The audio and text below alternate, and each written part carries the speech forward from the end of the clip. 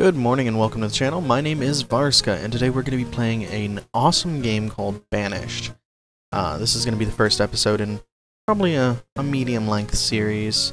Now, Banished is done by Shining Rock Software. It's an independent developer, and it is one of the hardest games I think I've ever played.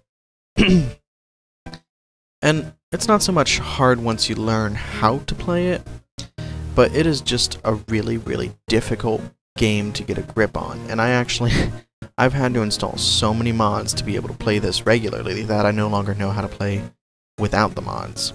So real quick, I'm going to go ahead and read off what mods I've got, give a quick overview of what they do, and then we'll go ahead and get started.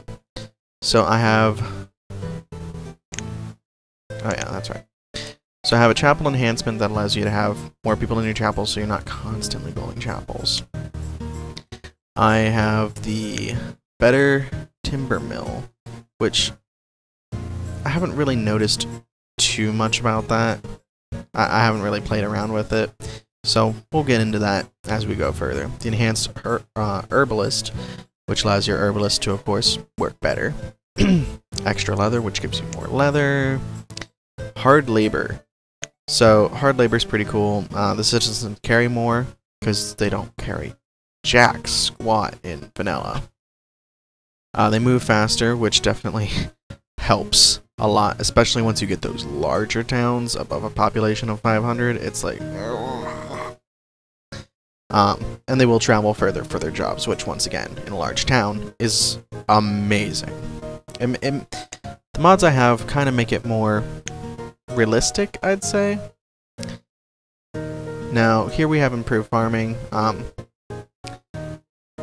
It just makes all of the farming better. So you can increase the size.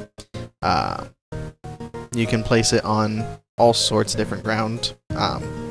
You're not really as limited. If there's a small hill, you can place a farm over and it's going to be fine. Improved woodcutter, which is self-explanatory, although you do actually have to assign the extra workers in there. More terrain, just because when you're starting a game, you constantly get crappy locations where your villagers settle. So instead of starting the game over and over and over and over just to find a place that not only looks good, but has good positioning for you to be able to farm, for you to be able to still access the water and everything, to still be around forests and not have a mountain right in the middle of your town, it helps. It had some pretty cool maps. I haven't played with Swamp yet, but I've played with Caldera, Plains, Big Lake. I haven't tried Flooded Plains or Waterworld, just because a medieval village, they're not going to settle in a hellhole. When you're traveling from a boat because you've been banished from your lands, yes, you're trying to find somewhere quickly, but you're also going to try to find somewhere that is actually going to be beneficial to live.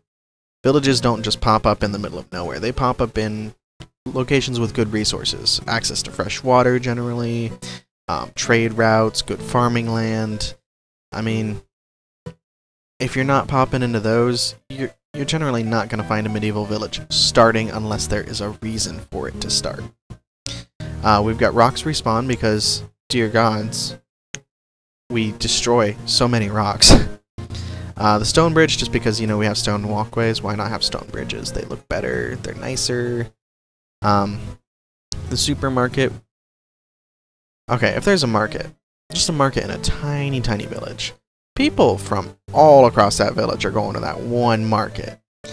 It doesn't make sense that, you know, only people within a couple blocks are going to it.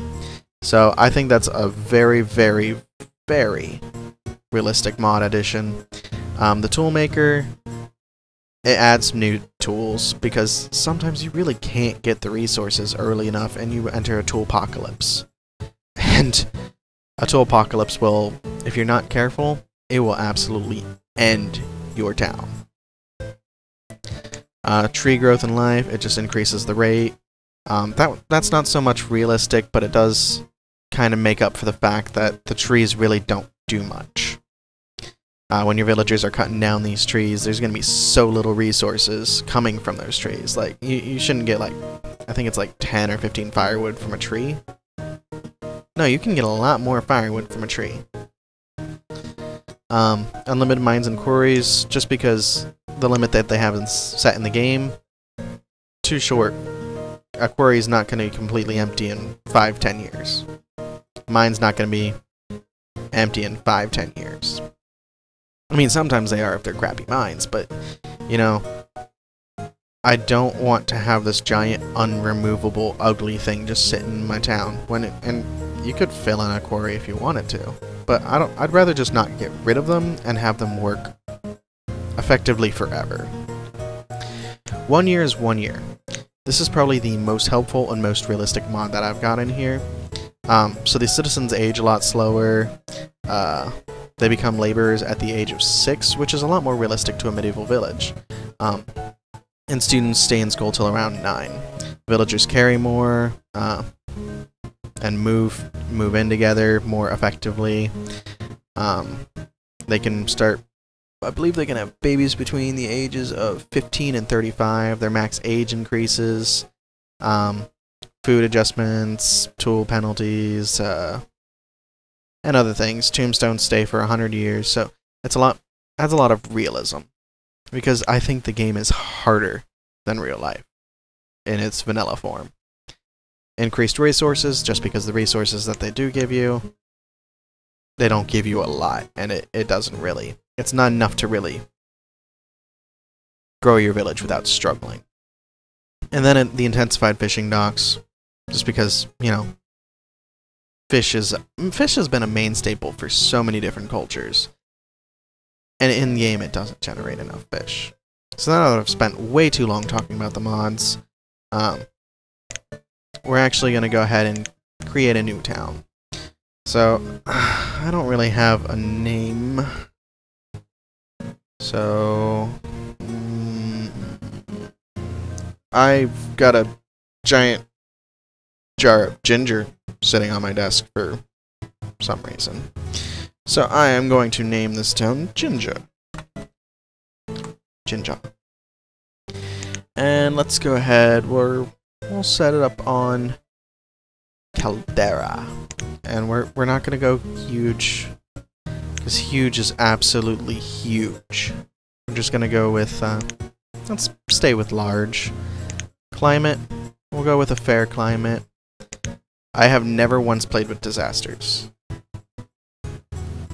And that's because I'm terrified of the game in the easiest version. So I say we give it a shot. Starting conditions, we'll make a medium. Whatever, you know? And here we go. So because I've never played with disasters, this is an entirely new experience for me. And I'd like to warn you, because this is probably one of the first videos I'll be uploading to my channel. I'm going to let you know that, while I am a gamer, I love gaming, it's all I do. Not all I do, I have a job and a girlfriend, and obviously, as you just maybe heard screaming in the background, a cat.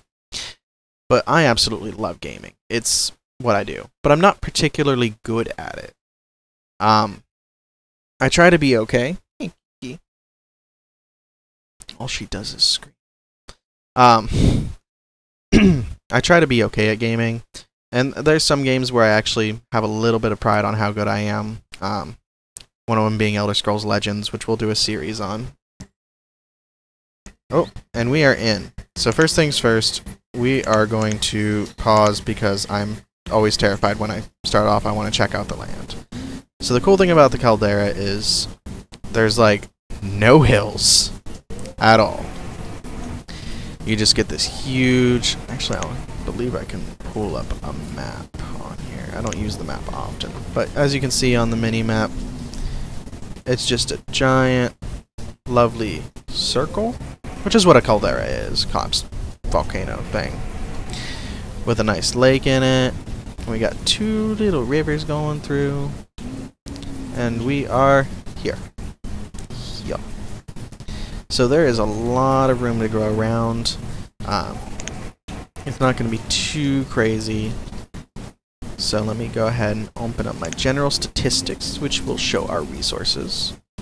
And the event... No, not the event log. I hate the event log. The professions. Now, I normally throw it in right here, but I realize that I am in the way. So I guess I will move it up here, and I will have to get used to it, which I don't have OCD, but I guess I just developed it right there. Okay. So we're going to go ahead and we're going to play the first year, but we're going to do a little bit of planning first. So we have a storage barn.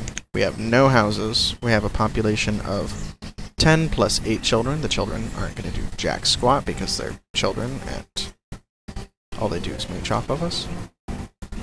No, I'm joking. Kids are better. There's plenty of better things for that kids are. They're not just moochers. So I have very little stone, very little iron, very little wood, and very little firewood. Oh gods, we're not even going to survive winter, I don't think. So, normally I start with the stone houses because you start off on easy, you start off with a little bit more resources, and the stone houses, not even in the long run, are better. They're just 100% better. You don't have to get as much fuel for heating, but we really, really can't afford that right now. I guess we're just going to do like a western strip kind of thing going on. Starting off. So we got a few houses. I am going to throw up a fishing dock because multiple different food sources are better for your health bar right here, and also your happiness. If you're not working with a bunch of different food sources, you're gonna kill off your people pretty quickly. Now, I have never actually started by using a gatherer's hut. I've read about it online, about how amazingly spectacular they are. And we'll put it right here. Just straight shot. But I've used them, you know, after I set up farms and everything to get increased variety, generally second or third year. But never once have I started with one. But I have read that they are the absolute best source of food starting off. And we're playing this a little differently than we normally do, so that's what we're working on. And we're going to need a woodcutter too. Starting off, so I'll just plop you right here. Yeah. Normally I try to build my cities and villages a little bit more structured, but I'm going a little hardcore. So I always run on... Oh, I should probably make these builders. Whoops. Everybody's a builder. That way we can get all this built before winter hits. We don't have a lot of time. Boom, there's a house, there's a house, there's a house, there's a house. I love when you're dealing with such a low population, because they freaking move. And let's see. We're doing... Oh, did we run out of stone already? Wow. Alright, so we're gonna pause. Collect stone. And we're just gonna collect all the stone we can from our immediate surroundings. Go, go, go. I don't know if they're collecting the stone, so I'm gonna branch off some laborers to do that. See, I love this game, but I haven't done too much research. As I said, I love playing games. I'm not the best at them, and I'm never going to be the best, so I'm not going to try to be the best.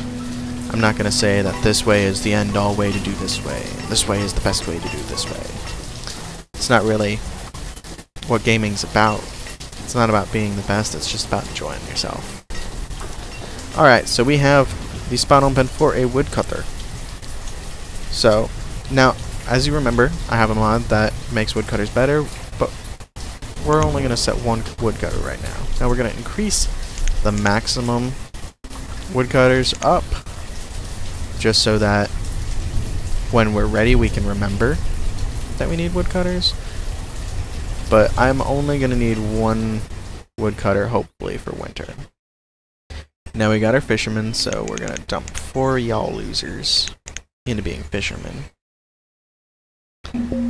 And we should start increasing our food ever so slightly. Now, oh, there we go. We got our... Why am I blinking? Our gatherer. Jeez, why was I blinking? It's because it's not down here in my face, behind my face. So we're going to go ahead and put 3 gatherers there, decrease builders, because I have nothing left I'm building right now. But I will make the smart choice of probably...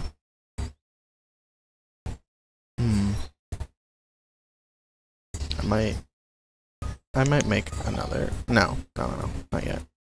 I am going to put in a forester's lodge. We don't need it to be big, we just need it to kind of keep maintaining the forest. Now, which way is the roadway? Because that is the best way. I believe I faced it this way, so we're gonna plop you in right here. Kiki! The Kiki demands attention. Let me show her off. Come here, Kiki. Come here. This is the Kiki. First episode I'm doing, and you're already meeting the screaming cat. What does that say about her? She is a sweetie. Alright, run along, Kiki. Come on. Alright. So, we've got 3 people who aren't doing jack squat. So, well, we're gonna check the range here. No. We actually have an open little spot. And never mind. I just realized we put in a forester's lodge. That's what those people are doing. Because we're gonna need wood to actually make the firewood. And look at that, we only have 2. Real quick. I'm going to just start clearing some space this way. I don't know why this way particularly. This way's just as good a way. But we're gonna start clearing space over here so that we can develop a little bit more. What am I building? Oh yeah, Forester's Lodge. So, we are in summer of year 1. We have 11 adults, 7 children. Now, cool thing is you can actually check on your houses and see who's in them. And I'm gonna say we should build another house just to pop up so our population keeps going up.